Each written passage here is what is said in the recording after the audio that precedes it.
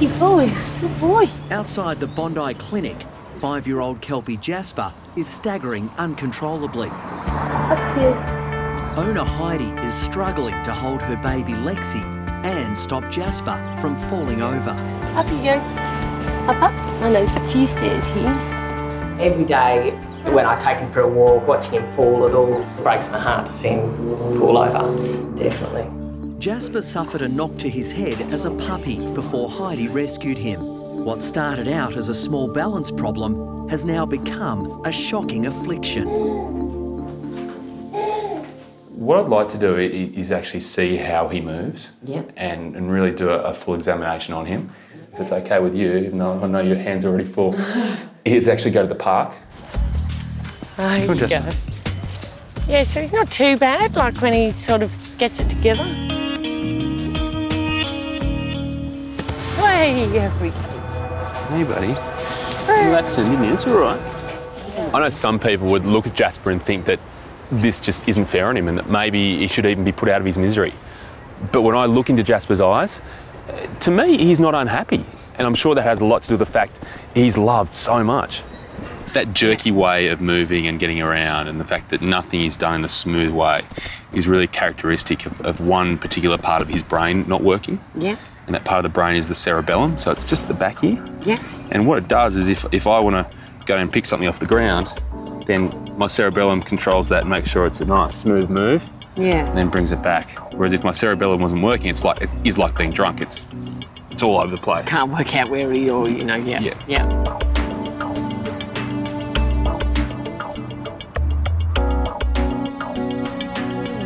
That's normal. You should see the leg kick out like that. Yeah. He's a complicated little guy. Can we solve his problem? I hope so. But the reality is I just don't know. I need to do a brain scan to see if we can improve his life and Heidi's as well. Oh, little guy.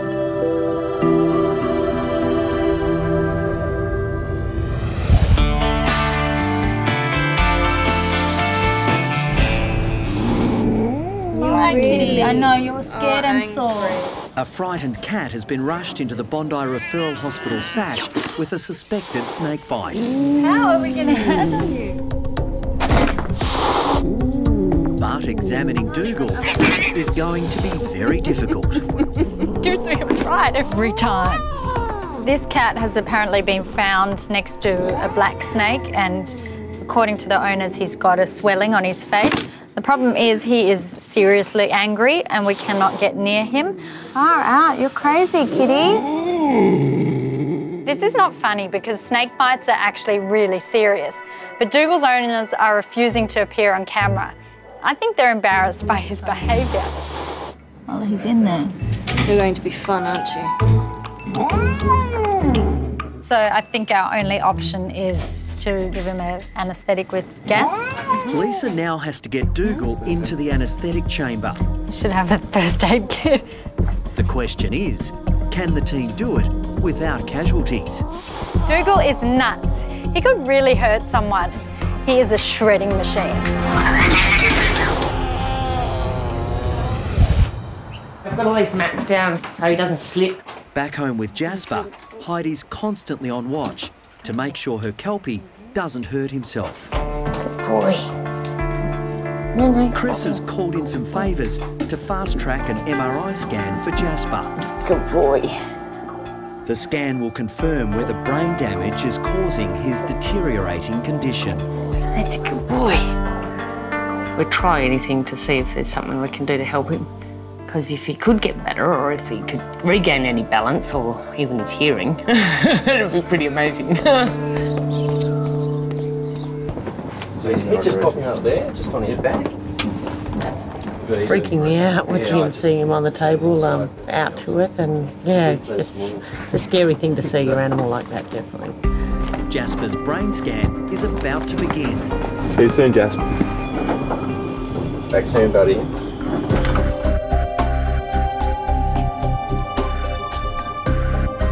Chris is hoping it will reveal just what's causing the brave kelpie to look like this.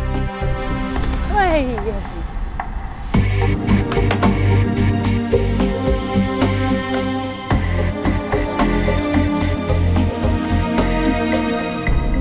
Have a look right in here. This is a CSF in here, and that's the space it sits in, and that's a ventricle. And that looks really big. Yeah. Yeah. That could be causing his problem, I think. Yeah. So it's like having a water balloon inside the brain that's being filled up with water and pressing on that brain, and that may explain the signs we're seeing in Jasper. I think so. The key to Jasper's future is going to be working out why that fluid is building up. Yep. And then I guess most importantly, working out, hey, if it's building up, can we actually reverse that? Can we take that fluid away? Yep. And if we can do that, then there is a chance that we may actually be able to do something for Jasper. Just a chance. That'd be awesome. Yeah. But just a chance. Jasper's scans will now be sent to a neurological specialist for further investigation. Definitely better news than I thought it was going to be, so it was really good to see those scans. You look at Heidi and you see what she's been through, especially in the last few weeks when Jasper's really deteriorated. You just want a good outcome here, and I really hope we're going to get it.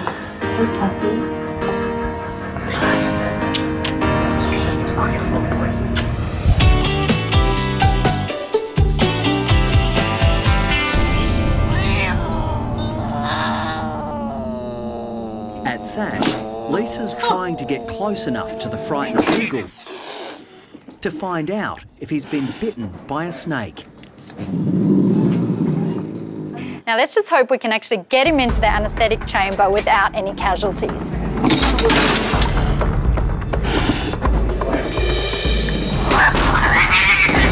Got him? Yep. All right. Watch your hand, Vic. Ah, takes 3 people to wrestle a 5-kilo cat. Isn't that just great? It's taken a few minutes, but Dougal is finally under my control, and now I can actually start looking for the bite site. The problem is we've already lost valuable time, and if Dougal has been bitten by a black snake, then that venom is already attacking his system. I think we've definitely got some soft swelling over here, and 2 puncture wounds over there. With puncture wounds found, Lisa has the evidence she needs to start giving Dougal the anti-venom treatment. Give him 5 minutes for those meds to kick in. He can't even lift his head and he's growling already. Not a happy camper.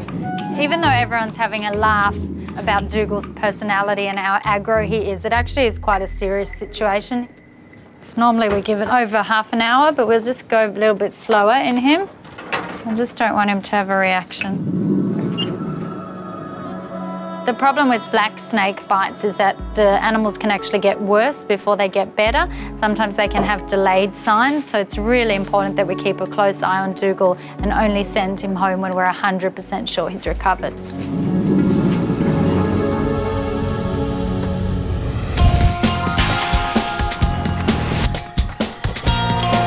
It's not just Lisa who's coping with cranky customers.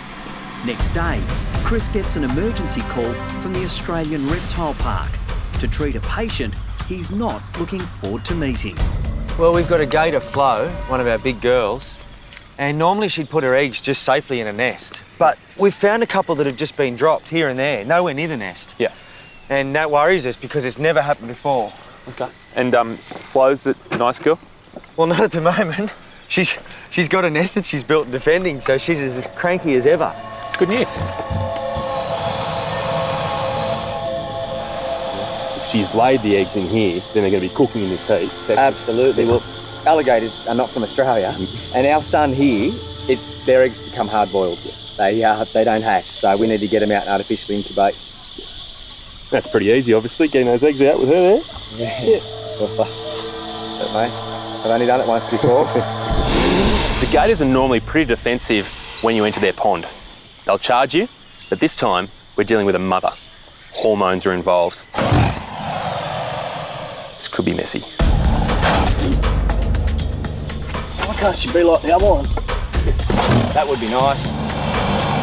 Small gators like this sometimes are really fiery. You know, they want to guard these nests. It is a matter of life and death. Look at that. The other more serious worry is that Flo might still have eggs stuck inside her, causing her erratic behaviour. For a reptile being egg-bound puts their whole system under extreme stress. They're constantly straining, which means they build up a lot of lactic acid. Too much, their system shuts down. Pop back over here, Chris. At the Australian Reptile Park's Alligator Lagoon, Chris is attempting to get close enough to Flo for an examination. I'm going to say, when she's jumping around like that, you have to watch yourself and make sure that there's no gators behind you and make sure that she can't attack you from the front. Just watch these, because they'll come running, mate. It's all going on in there and you just got to make sure you're in a good position, otherwise you get caught out. The first time Mum has left 2 eggs out in the open, which must be collected before they cook in the heat. To jump on her, we've got to get in and we've got to get the eyes closed. Now, so you've got to get reasonably close, and that's where they're dangerous. Comfy there? Yep. Before Flo's examination, Chris and Tim retrieve the rest of Flo's eggs so they can all be incubated. So it looks like it's about it. Yeah. How many have we got there? About 20. About 20 or so. Yeah. Not many. Yeah, small female, but we'd probably expect a couple more. If that's it, then I've still got some concerns that she may actually have some stuck inside her. Yeah. 1, 2, 3.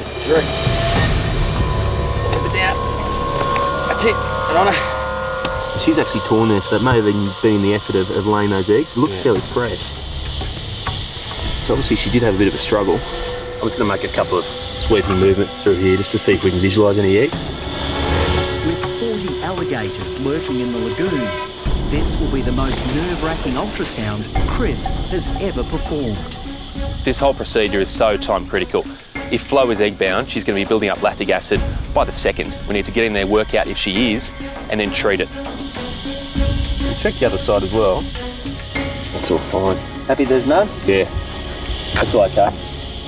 All right, we're probably right to let her go. We needed to get the eggs out and we needed to give her the clean bill of health, and we got both, so great result. 1, 2, 3. The eggs will now be incubated for 2 months before the arrival of Flo's youngsters. Good luck, guys. We'll see you later on. Once they hatch, they're going to be ferocious little monsters, and I can't wait to see them. Oh my goodness. This is a different cat, because before he was lunging at the cage and now he wants some kisses. Look at you! Sash's most feared patient has survived a snake bite Oh my goodness! What a different cat. and appears to have had a personality transformation. He was like a wild zoo animal that we couldn't get near without sedation. Now he practically came out of the cage to cuddle us, and he is just a completely different cat. Hello, buddy. But there will be one more test of this prickly patient's personality. I still don't trust you though, buddy. I'm sorry. I don't trust you either. After your performance. We're going to be taking out his IV catheter, which is not pleasant for even the nicest of cats, so it's going to be a bit of a challenge with Dougal. We've got some sedation ready in case he decides to not play with us. Or he does decide to play with us. In his way, not our way.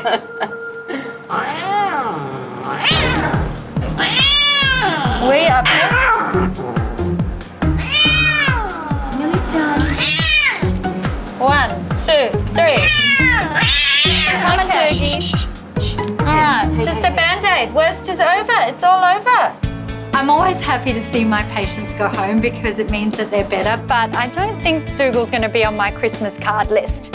And I've given him strict instructions that he needs to be a good boy to his family. He really needs to keep the only friends that he's got. So, Dougal, you happy to be leaving us at Sash? Please don't come back.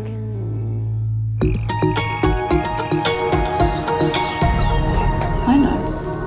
You're a good boy. The next day, an anxious Heidi brings Jasper into Sash for a second opinion from specialist neurologist Georgina Child. No, Jasper. One more. Yes, he has an abnormality on his scan, but I don't think it explains all of his clinical signs. And at this point, I don't think that surgery is going to help him. Sadly, there will be no miracle cure. Oh, goodness. I think that whatever problem he has is likely to be a problem within the structure of the brain itself. It's not something that we're going to change by, say, draining the fluid from his ventricles. Yeah. Oh, that's a real shame. I'd be lying if I said I wasn't gutted when Georgina said there's nothing more we can do. When you've done so much and come this far, only to get the answer that you probably feared all along, it still hurts. Cool. I'll probably go home and burst into tears or something, but hopefully we'll have a few more years out of it at least. Even though we've done every form of medical examination, it doesn't mean we can't use our imagination and try to come up with some other solution to help him out. I don't like giving up. We tried.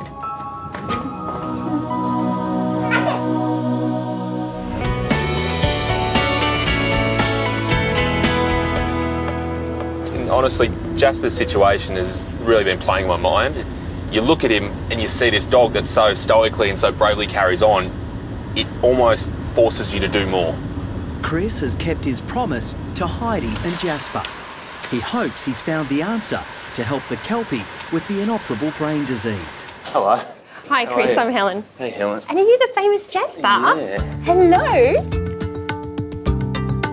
It's a bit interesting, isn't it, Jasper? I really like your walks in the park. I think it's going to be running in the park. Running in the park? You a speed demon? Could very well be a speed demon after this. Now, Mr. Jasper, you are looking good. Hey, here we go. There we go. I guess part of you expects that miracle where he's going to hop into that cart and suddenly sprint out and get himself in the car. It's not the reality, though. Here we go. It's just the beginning for Jasper and his canine cart. Here we go. Many of the other patients at the rehabilitation hospital are achieving amazing results. Yay! Hey, buddy, look at you go. What we're seeing is the first brilliant steps, and give it a couple of weeks, it's going to be amazing. So already it's getting easier, isn't it? Yeah. Hello. Do you want to come outside? Oh my gosh! Oh, actually the luckiest boy. Walk to Mum. Oh, walk to Mum. Oh my goodness! Look at you. Oh, Jasper, you've got look at that little help, so I don't have to be holding you up the whole time. Exactly right. Wow! Oh, Jasper, that is amazing. That is amazing. For him to have that now, I won't be so worried, which will be so make my life so much easier. Oh, you. Oh, good boy. Oh, Jasper. Here's Flo's little gators. Ah. Just hatched. Hey, guys. You have to get ready to grab them. Ready? Yeah. Go. Thought you were going to be hard-boiled, didn't you? First 4. 2 months later at the reptile park, and Flo's babies are starting to hatch. But will the new arrivals end up as feisty as their infamous mum? They're little miniature Flows. A lot of attitude, a lot of get up and go. How does he feel? He's gotcha.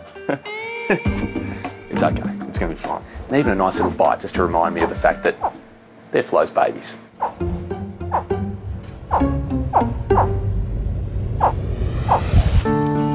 Boy. As for Jasper, look at him now with his new wheels. Good boy. Oh, I'm absolutely amazed and so impressed with Jasper's progress with these wheels on. Everybody comments on how amazing he's been doing and how strong he looks and how confident he is and just how much better he's walking. Like almost every day I get comments from people saying, oh, you know, is that the same dog? I'm very proud of you. I'm very proud of you. Go home and have a bottle of champagne, Jasper. Good boy. Hi, I'm Dr. Danny Dusek from Bondi Vet. If you love our show and want to see more, plus some amazing content about pets and how to care for them, hit the subscribe button. Click that little notification bell and we'll see you on our next video.